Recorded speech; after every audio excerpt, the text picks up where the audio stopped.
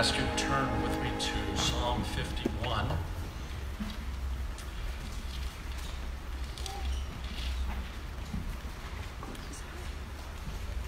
Focus of the message today is verse 10, but in order to get the context of verse 10, I'd like to read the entire psalm, Psalm 51.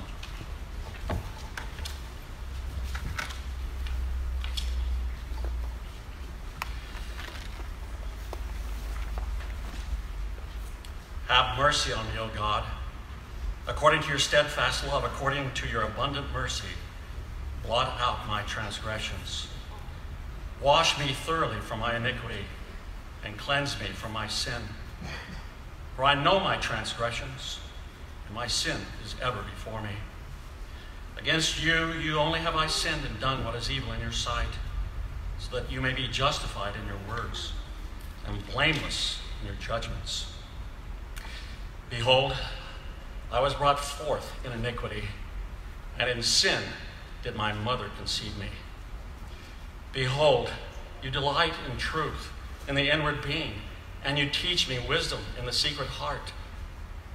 Purge me with hyssop, and I shall be clean. Wash me, and I shall be whiter than snow. Let me hear joy and gladness. Let the bones that you have broken rejoice. Hide your face from my sins, and blot out all my iniquities. Create in me a clean heart, O God, and renew a right spirit within me. Cast me not away from your presence, and take not your Holy Spirit from me.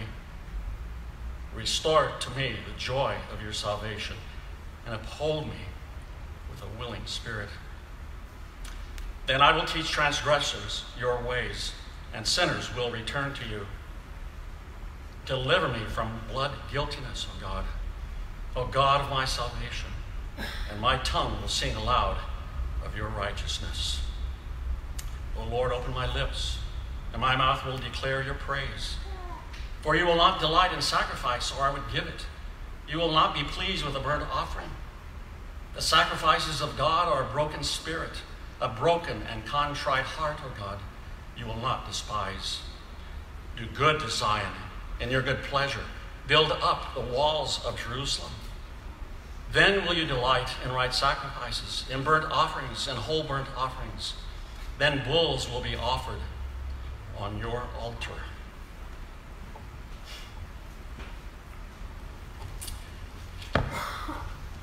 Draw your attention to the heading of this psalm. It is in the Hebrew text. It's not an addition. A psalm of David when Nathan the prophet went to him after he had gone in to Bathsheba. The great Puritan Matthew Henry says, the title has reference to a very sad story, that of David's fall. But though he fell, he was not utterly cast down, for God graciously upheld him and raised him up. We find the record of this in 2 Samuel chapter 12, where we read how God sent the prophet Nathan to David to awaken him to his sin. He had gone without repentance for his sins of lust, adultery, and murder for approximately 1 year. And now comes Nathan to him to awaken him to his sin. And Psalm 51 is a result of that awakening. It is one of 7 penitential psalms. The others are 6, 32, 38, 102, 130, and 143. So we have here in Psalm 51 wonderful lessons for us on true repentance, what true repentance is, and how true repentance leads to restoration with God. This has often been called the sinner's guide, and certainly it is that. One person has given this general outline. Everyone has two needs: reconciliation, verses 1 through 9, and has a need for transformation, verses 10 through 19. I would like to offer this summary, still kind of general, leading us to verse 10. In verses 1 through 2, we read there David's cry for forgiveness. He pleads only the mercy of God. He doesn't plead anything in him. He doesn't plead any merit that he might have. He pleads only the mercy of God. He doesn't promise that he will reform himself. He pleads the mercy of God. In verses 3 through 6, he confesses his sin. A wonderful lesson for us there. He owns it as his own sin. He refers to, I did this. Me. My transgressions. My sin. All of these things, he recognizes, were produced out of a wicked heart. Verse 4, we see there the nature of his sin. It is against God. Verse 5, we see the source of his sin. It is the fall. He is a child of Adam. Then we come to verses 7 through 9, where David appeals for cleansing by God's appointed means. He prays that God would blot out his sin. Remove my sin from your record book. Remove that indictment against me. Blot out my sins. And then in verses 10 through 12, David prays that God would work in his heart. Well, why? Because he knows, and this is something that you and I ought to know, everyone ought to know, that as the heart goes, so goes the life. David prays for this inward renewal, that he would know true restoration before God, and that God would preserve him from sin. Then in verses 13 through 17, we see David's desire to tell others what he has learned of God's mercy toward him, what God has done for him. And in this wonderful verse, it says so very, very much, verse 17. The sacrifices of God are a broken spirit, a broken and contrite heart, O God, you will not despise. And then in verses 18 and 19, David's prayer for Zion, for God's people, which brings us to our focus, verse 10. So after David prays for forgiveness, pleads the mercy of God, prays that his sins would be blotted out, now he prays for sanctification. After he prays that God would forgive him of his sin, he prays that God would restore him back into fellowship with him and cleanse him from his sin. So, as we look at verse 10, what is the meaning of these words? When David prays this, what is he doing? David is saying, oh God, as in the beginning, when you brought the world and heaven out of nothing by your sovereign creative power, so now create something in me. You see, the word create shuts us up to the sovereign omnipotence of Almighty God.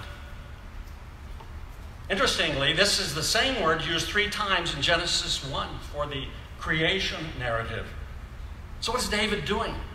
What is he praying?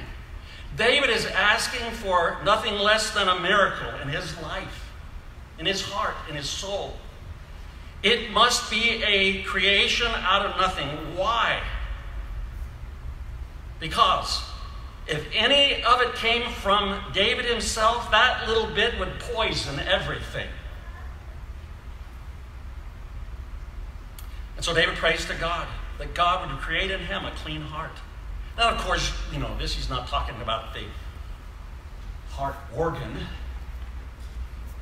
but of the seat of the affections, of his will, of his desires. Proverbs 4:23 says, watch over your heart with all diligence, for from it flow the springs of life. In the words of Jeremiah 17:9, the heart is deceitful above all things and desperately wicked. Some versions have, I think the ESV says, desperately sick. And who can understand it?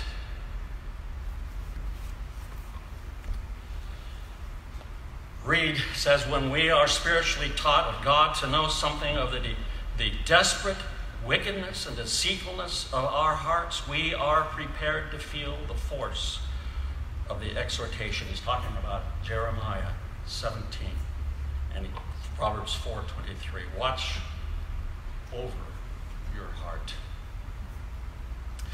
We find really the same thing in verse 6, Psalm 51. Behold, you delight in truth in the inward being, and you teach me wisdom in the secret heart.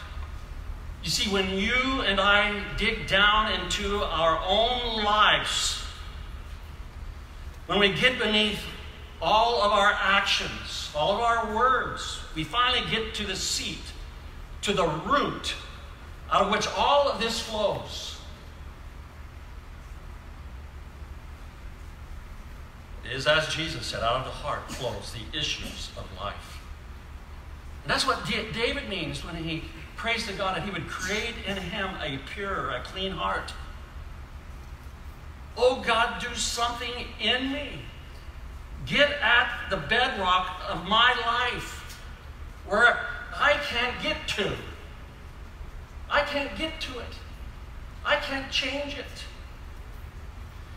And then David parallels that with the last part of verse 10. And renew a right spirit within me.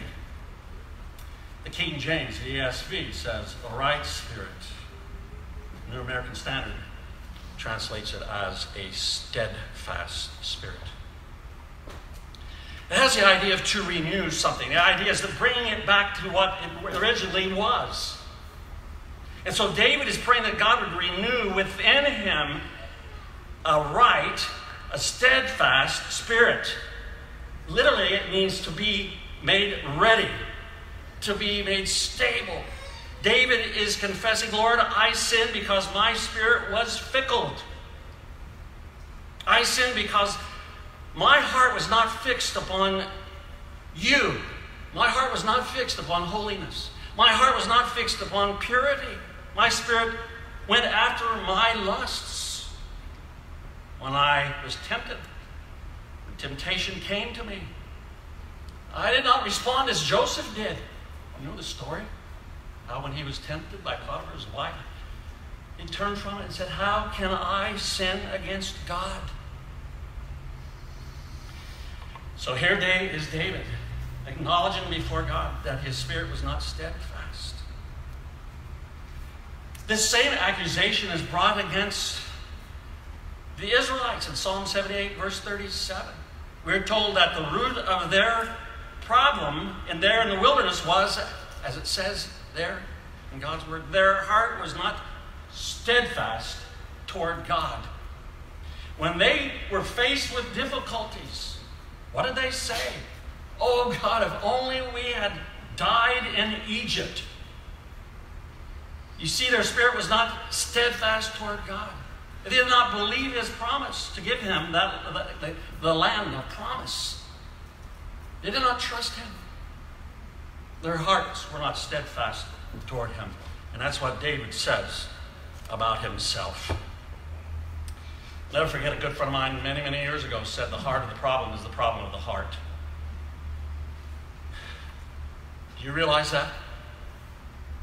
It was so with David, and it is so with you, with me, with all of us. The heart of the problem is the problem of the heart. The root of my problem is this, David is saying. My heart is polluted and it needs cleansing. And my spirit is not steadfast. It is as unstable as water. O Lord, put steel in my spirit and make it steadfast. The great Charles Spurgeon said, none but God can create either a new heart or a new earth. The heart is the rudder of the soul.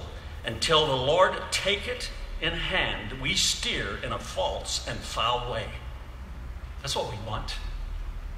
We want God to take in his hand our hearts. Our hearts. Create, oh God, what is not there. Heart purity. Renew what is there but languishing. A steadfast spirit within me. Now, what are some of the lessons we learn from this? What use is this to us? And there are lessons, many lessons here for believers, but lessons here also for unbelievers. Lessons for those who know Christ, joined to Christ by faith, and those who do not know Christ, not trusting in him. First of all, there is a lesson on the biblical balance of David's prayer. We learn how thorough his prayer is.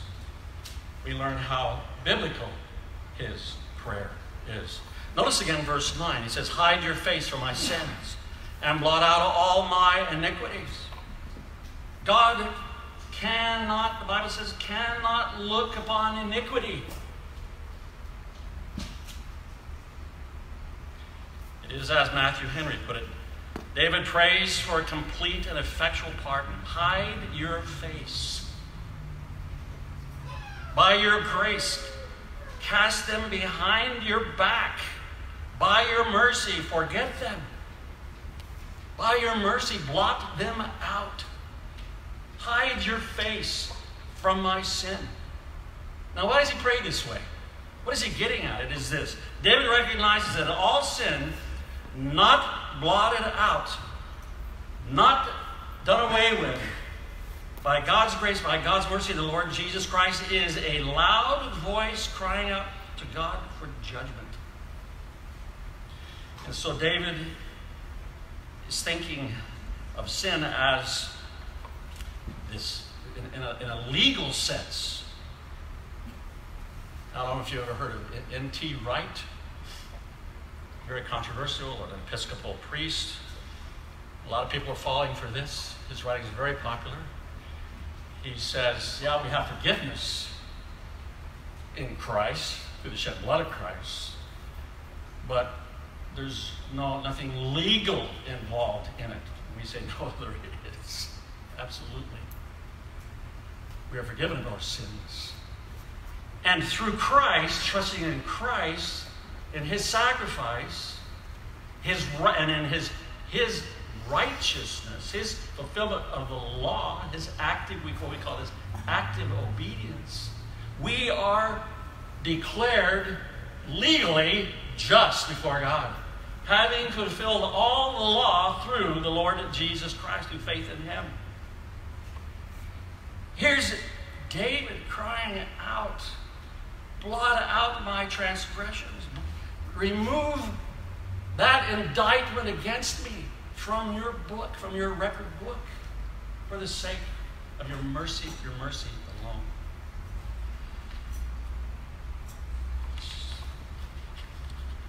In other words, David's prayer is biblically balanced, sort of covers all the bases. And ours ought to be the same. David did not stop short of praying for those two basic needs that sin always creates in the life of a believer and, of course, in the life of a non-believer. And that is the need for the forgiveness of our sins, the need for the righteousness of Christ, his righteousness being imputed to us, and for our moral cleansing, the purifying of our hearts. And God has undertaken to meet these two things in the work, the active obedience of Christ, and in his death. These two things. Turn with me to Hebrews chapter 10, really a good commentary on this. Hebrews chapter 10. Written to explain how the death of the Lord Jesus Christ brings into being all of God's promises, beginning at verse 12. But when Christ had offered for all time a single sacrifice for sins, he sat down at the right hand of God, waiting from that time until his enemy should be made a footstool for his feet. For by a single offering he has perfected for all time those who are being sanctified. And the Holy Spirit also bears witness to us. For after saying, "This is the covenant that I will make with them. After those days, declares the Lord, I will put my laws on their hearts and write them on their minds. And I will remember their sins and their lawless deeds no more. Where there is forgiveness of these, there is no longer any offering for sin." In other words, there are these two great blessings of the new covenant. God said, "I will write my word upon your heart, and I will do something in the record of your sins, and I will remember them no more. I will write my law upon your heart. I will give you from your heart a love for me and a love for my word. And I will erase from the record book your sins." So when the Lord Jesus Christ shed his blood, he did so for these two things, for these two blessings. When as a sinner, you were brought by the Holy Spirit, by God's grace, to see through regeneration, as what we call the effectual call of God. Holy Spirit changing you, transforming you, making you a new creature, as our confession says, enabling you to come to Christ, to trust in Christ. When, by a gracious work of the Holy Spirit, you were brought to see your need of Christ and literally enabled to repent and believe upon the Lord Jesus Christ, these two blessings became yours. Your sins were blotted out of the record book. God's law written upon your heart so that you were willing to obey him. You had a desire to obey him and a love for the Lord Jesus Christ.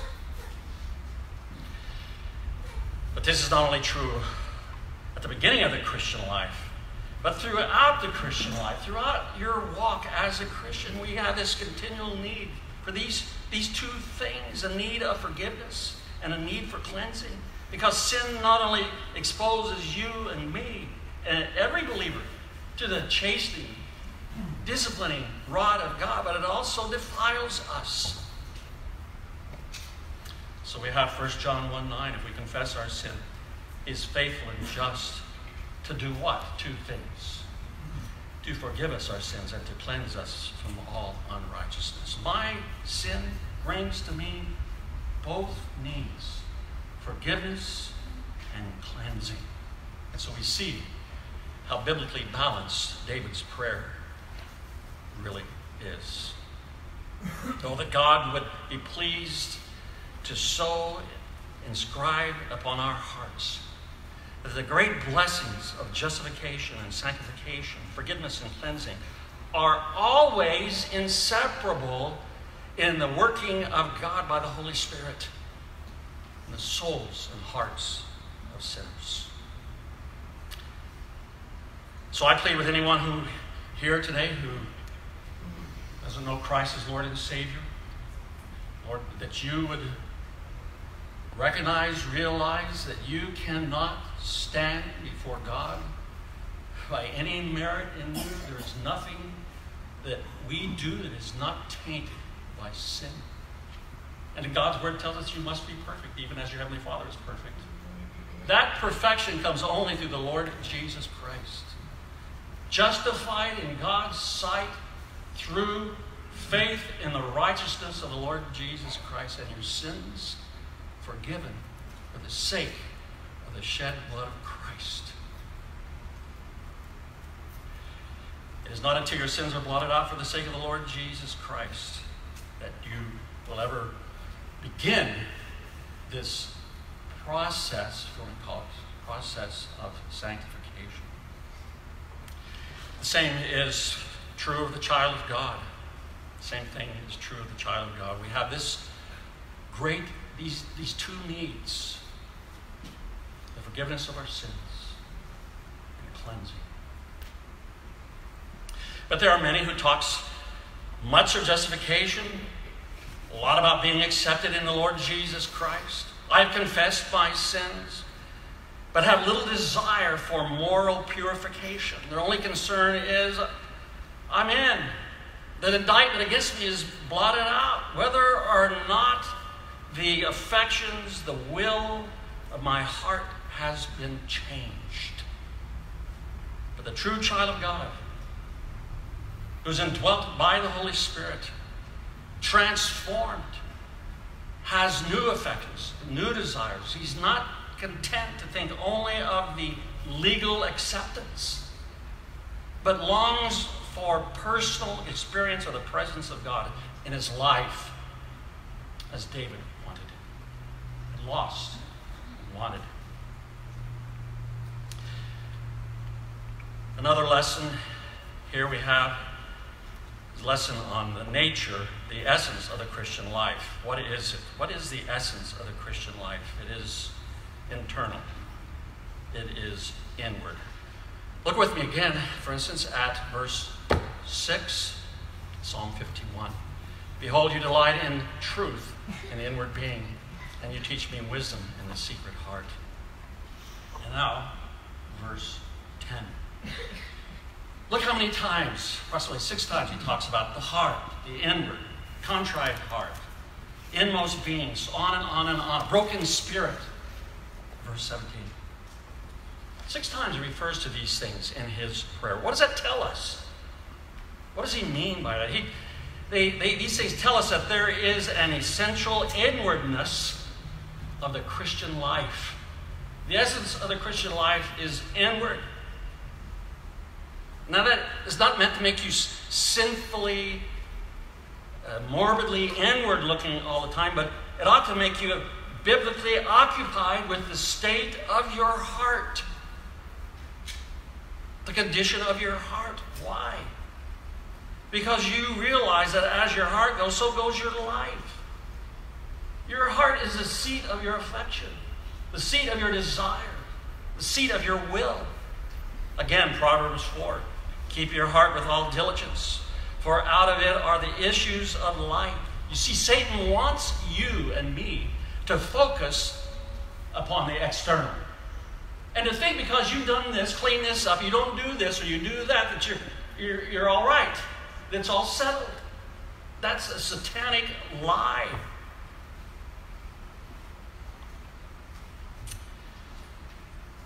John Owen, the great Puritan John Owen, speaks of Jeremiah 17. Heart is desperately wicked, so on it says. He says, the heart is an enemy whose secret strength we cannot discover. Have you found that true? It's so much easier to deal with the outward, focus on the outward, than the heart. But that's where it is. That's where the battle is. And David is careful to trace all that he's done back to his heart condition. Because that's where his affections were. That's where his desires were. David elsewhere says, I will walk in my house in the integrity of my heart. With my whole heart have I sought you. Lord, let me not wander from your commandments. I will praise you with my whole heart. You see, again and again, David is occupied with the condition of his heart. Because, and this is so important, David had come to realize that he had failed to guard his heart long before he took that walk upon the rooftop and looked down in lust upon Bathsheba. And then all that followed. David had come to realize by God's grace that all that lust, adultery, and then murder would not have been had he steadfastly guarded his heart, his affections, his desires. John Flavel says the greatest difficulty with conversion is to win the heart to God. What he's saying is it takes a miracle of God's grace to do that. And the greatest difficulty after conversion is to keep the heart with God. You found that true? Why, it is true in me to keep the heart with God. Do you realize that in your own life? I mean, that your real, friends, brothers and sisters in Christ, your real spiritual battle is not, first of all, with the outward, with your actions, though those things are important, but it is with your heart, the seat, the source, the fountain, the root of all that you and I are, of all that we do, all that drives us. Jesus says in Matthew 12, the mouth speaks out of what fills the heart.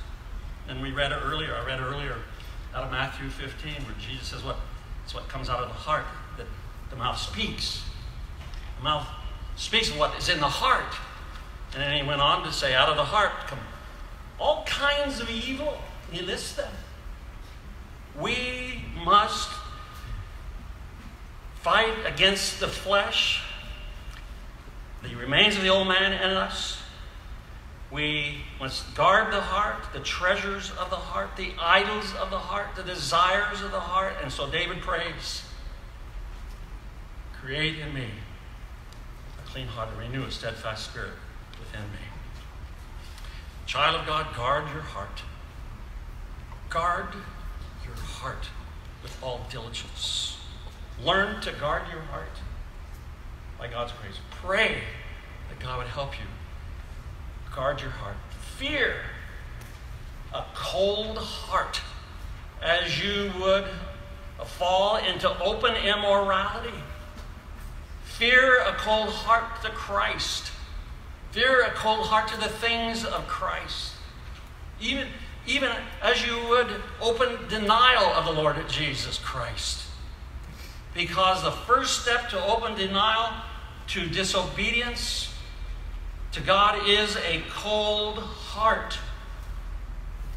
Failure to guard your heart. And another lesson, the need for divine intervention for this restoration. Create in me, O God, a clean heart. Only God can create. Man cannot. David acknowledges he had forfeited these things. What things? Fellowship with God, the joy of his salvation, open lips to praise God. That he had forfeited these things, but that he couldn't get them back. He couldn't get them back himself. There's no way that he could get them back. David is helpless before God. So Job asks, who can bring a clean thing out of an unclean? Who can? No mere man, but God can. Do you want that? You see, only one person smitten with his sins can understand this, can grasp this.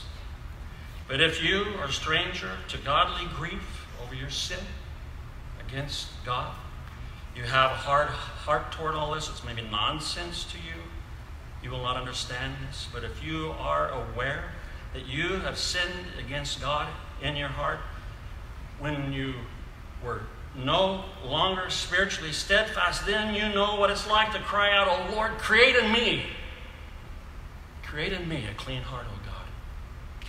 Create in me a steadfast spirit. Oh God, you must do what I cannot do. Left to myself, I am sick, I am weak, I am unstable." Do you realize this? Do you know this in your own heart, in your own life? It's absolutely spiritually vital for you to know this. For your comfort as a Christian. For your usefulness as a Christian. In the kingdom of our Lord and Savior, Jesus Christ. It's true that never, ever on this side of heaven will our hearts be pure. Your heart will not be pure. My heart will not be pure this side of heaven. Yet, the acknowledgement of this does not hinder the true child of God in making this his goal. To be pure in heart. Let me ask you, do you love your wife? Do you love your husband? Do you love your children? Do you love them perfectly?